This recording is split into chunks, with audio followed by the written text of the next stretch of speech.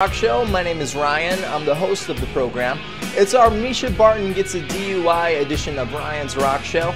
Today we're going to be speaking to a band from Northern California. They're called Strata. For your weekly essential, be sure to send us your comments, your questions, and or your suggestions to ryansrockshow.com. Now, I had a chance to meet up with Eric, the singer from Strata, recently. Here's what he had to say. I live right down the street from eBay.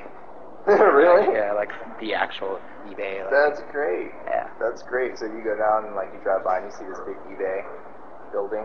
It's not. It's like a city. It's like a little City? Well, it's a pretty large lot that they have. Are you serious? It's really that big? No, I wouldn't say it's like a city. It's like bigger than the property that a mall would be on. It's just huge. Yeah. So how'd you not get into computers and get into music? I did. That's actually where I met our bass player, Hrog. Oh yeah? We were working together at a Strata back in 2090 or 99 actually. So I was involved in some of it. Like what were you doing with computers? Graphic design.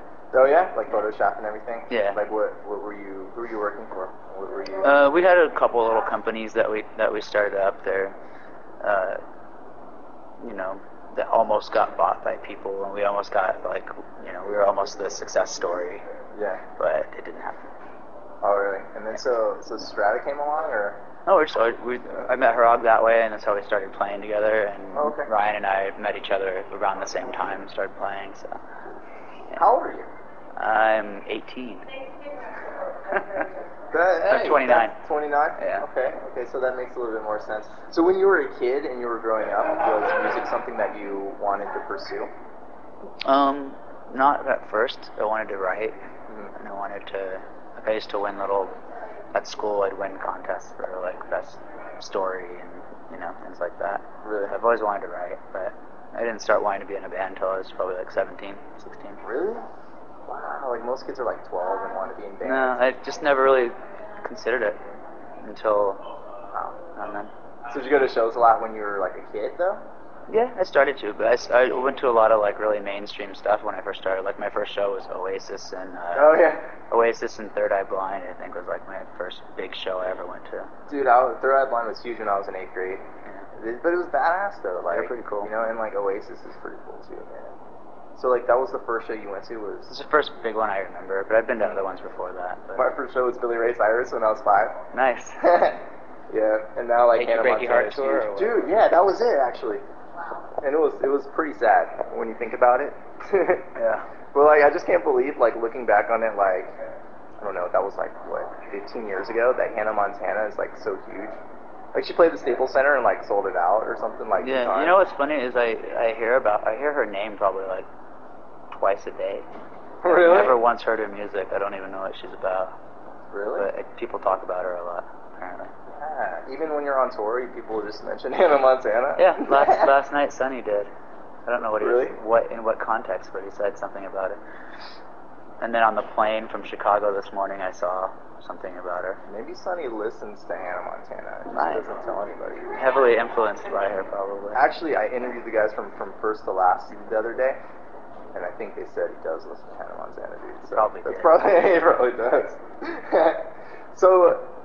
So you said you met your dude. We all just met in town. You all met in town? Yeah, just friends. That's cool. So up in Northern California, were you big fans of Deftones and bands like that? Absolutely. Did you see the Deftones when you were growing up? Saw them at a place called the Cactus Club years and years and years I've ago. heard of the Cactus Club. That's gone now. Mm-hmm. But yeah, everyone in Northern California is you have to be into the Deftones. If you skated growing up, if you were a skater and you at that age, it's a given. So what's it like touring with Team Sleep now? It's pretty cool. It's actually my favorite tour I've ever been on, I think. Really? Yeah, because I love Sonny's music a lot, and I get to sing a song with him on stage, and then just seeing Chino walking around is really weird for me still. Really? I've had a lot of conversations with him. I've gotten busted by the cops with him because we were skateboarding in Austin. It was me and Chino and Sonny. We all got busted together. And that was just one of the most surreal moments in my life, was having the cops sit us down and yell at us and looking over, and Chino's on his bike. I'm it's weird. That took me back to 16. Yeah? Like, when you were 16, did you ever think that you'd be touring with Deftones? Or not Deftones, Team Sleep or Chino? No. Yeah. How'd you hook up with the store, though?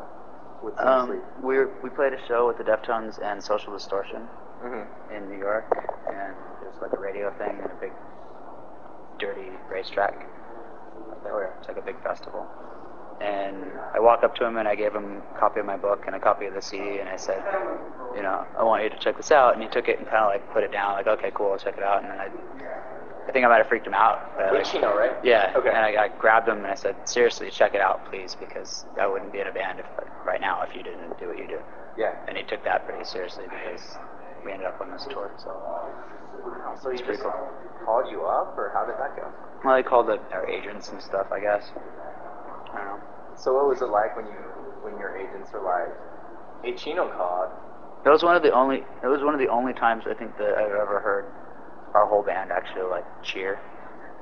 Really? Like everyone jump up and get all excited. So did they call you in a room and they're like, "Guys, we gotta talk to you"? Well, we have little conference calls and stuff when we're sitting at home not touring. We keep in contact with management, and on one of those calls, Keith told us about it, and it's the most excited I've been in a long time.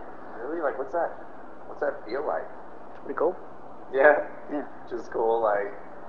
It just feels good to. I mean, we've been on some tours that I didn't even want to go on. Mm-hmm. So I didn't like the bands, or I didn't, feel good about it. And this tour is awesome. What were some of your tougher tours? I'd rather not say. I don't want to hurt anybody. Like, I don't want to say any bad things about people, but I understand. there have been tours where we played with bands that I didn't have any respect for, but we were opening. Yeah. And that doesn't. When you work your whole life and you put your heart into something, and then you're like in an opening position, it feels good if you respect the people you're opening for. Like if you grew up listening to them in this case, But if it's somebody that you think is kind of a joke and you're opening for them, it's kind of hard to get up in the morning, It's weird. Yeah. Well, when I listen to your music, it reminds me a lot. Well, I don't want to say Incubus, but do you guys listen to them? I don't really. Yeah. It kind of reminds me of that and like Caddisfly a little bit. I guess I could see that. Yeah. So when you guys play with like bands that are heavier, do you feel like you stick out like a sore thumb? Do you think bands take it differently? Live, we're a lot heavier than we are on the record. Mm-hmm. So last night we played with Silverchair and Silver Sun Pickups, and we were the heavy band on the bill. The Silverchair? Yeah. What's Daniel Johns like? He was nice. Yeah? Yeah. Did you meet his hot wife? No. You didn't? He was just kind of. He was wearing like MC Hammer pants Are you and serious? a long fur coat, and he was drunk, and it was, I don't know. He was interesting. So it wasn't really like you got to chill with him. He was pretty drunk. Not really. I kind of chilled with the singer for Brian for Silver Sun Pickups. He was cool. Oh, okay. That's cool. He actually dedicated a song to me. It was very sweet. Oh, yeah? That's awesome. What city was this? Chicago. Oh, and then you just flew here? Yeah. We canceled one. We left one show, the Phoenix show, and we went and played a radio show and came back. Oh, okay. Well, do all the guys live up in Northern California, or? Yeah, we all live within like 5 miles of each other. Well, when you guys were, I guess we'll back up to like when you guys first got together, when you first got signed, because you were on Wind Up, and I was reading something about like Drowning Pool and how they came into the picture. I guess you gave them a demo or something. Can you explain a little bit about that? Yeah, we were recording somewhere, and there was this really loud, scary man at the studio. His name is Jason, and I guess we didn't really hang out with him that much, but I guess he liked us enough to pass a demo over to when Dave from Drowning Pool died. Jason ended up taking his place and passed our demo to the label when he got there. Yeah. And to be honest, like the music that label put out when we signed with them was like definitely not a selling point. Like none of us are fans of Creed or Evanescence or any of that stuff. Yeah. But what we did like about them was the fact that they seemed to like give their bands a chance for a while. They keep bands for years and years without we've seen our friends get dropped before their record even comes out sometimes. Really? So we got signed, and they go somewhere and they record and they finish it, and then the label drops them without releasing it. And it's just like, we didn't want that to happen. When you see your friends getting dropped like that, does that put pressure on you?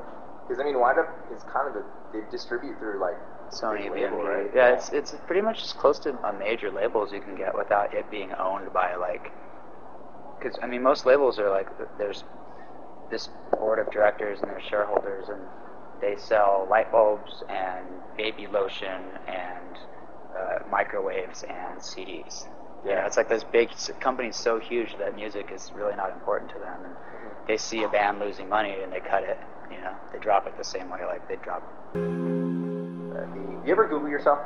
Yeah. Yeah. So when you read feedback or you know, It hurts comments, really bad.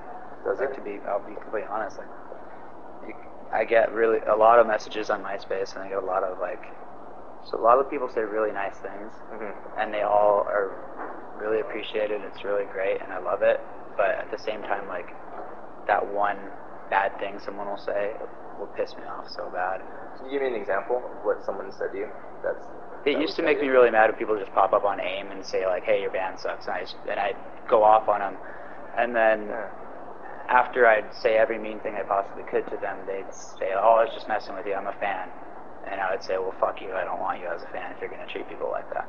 Really? And eventually I just decided, like, people can say what they want, I'm not even going to answer anymore, like, whatever. What about your other guys? How did they... I don't know if they get it as bad as I do. We don't really, like, that's the thing, we don't really talk about the band. Really? Like, we're friends, we talk about other stuff. I heard you guys watch 24 a lot. Adrian, our drummer does. Yeah. Yeah. So, cause I was thinking, like, you guys all get together and watch 24? Like, No. in the band? When we're in the band, we just have these weird conversations that don't have anything to do with music.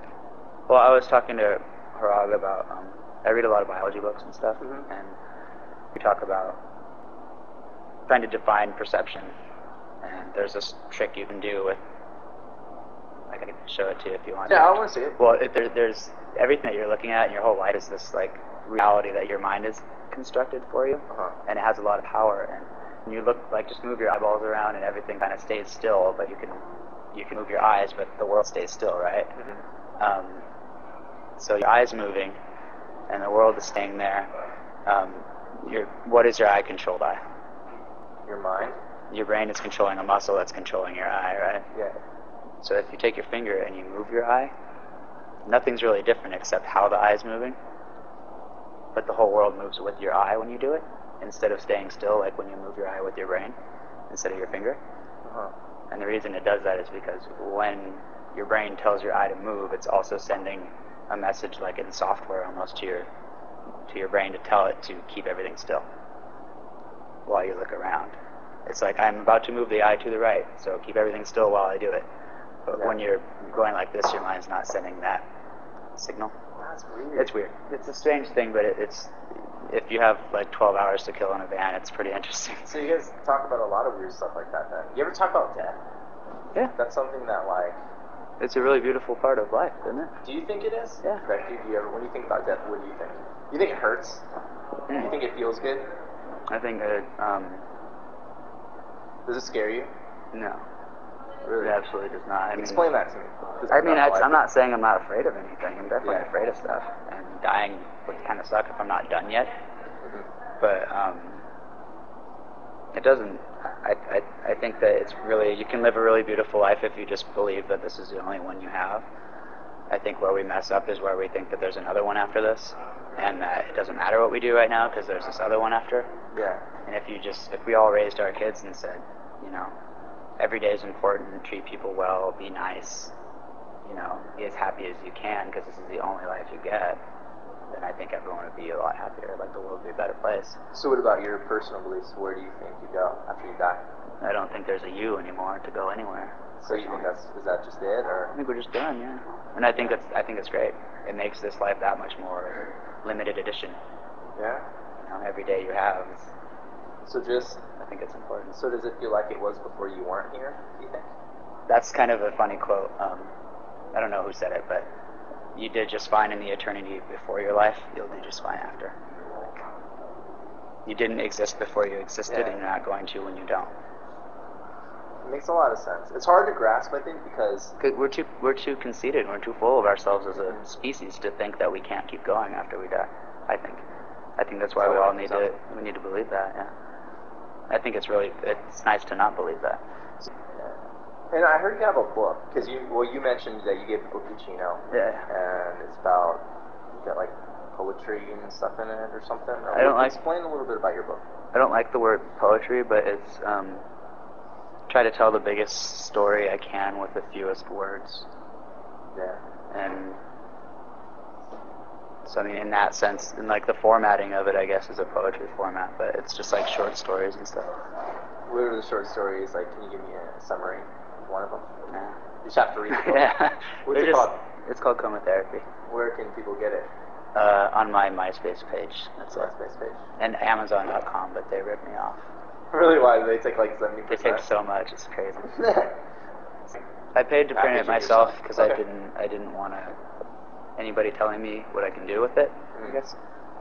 So I did it myself, and when you order one, I'm the person that writes your address on the envelope and puts the stamp on it. Like, it's all my own thing. What are the responses that you've been getting from that? I sold out of my first run 10 times faster than I expected to. Really? So that's pretty good feedback. And it's in the second printing now.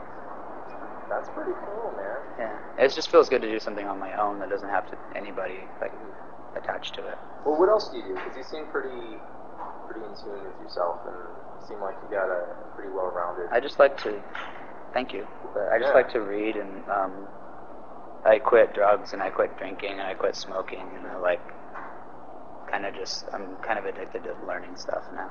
How long has it been since are you totally sober now? Yeah. A year and a half. I have a couple prescriptions, but a year and a half of nothing. And how long were you using? I wouldn't say using, because that makes it sound like I was like you're doing a crackhead. I wasn't doing that. But I would basically never, if someone had anything, I would try it. Oh, yeah. And I like to try weird things that, just like mescaline or like weird shit that people had laying around. But some of that's kind of weird. I did too much drinking, and I ended up like kind of living in the third person where friends would tell me what I did, and I wouldn't remember like a lot of stuff. So does it feel like a dream? Well, you know what it's like to black out, I'm sure.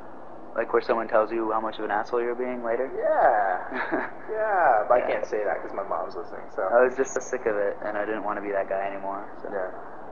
So that was your motivation. You were just like, I don't want to be this guy anymore. Yeah. So I'm gonna invest that into learning. Pretty much. Just so put a lot of energy into that. What other things do you like to study then? Since you're talking about like biology and stuff. Science. I'm just really into science and a lot of into a lot of religious stuff, like the big picture kind of thing. Like what kind of religious stuff? Like what we were talking about. Like like dying. Well, yeah, just the idea of like there not being a God and why I think it's okay. It's okay to believe that, just like it's okay to believe there is one. And it's a touchy subject for people, but whatever, I don't care. Yeah. I think it's interesting. You ever read about Friedrich Nietzsche? Yeah.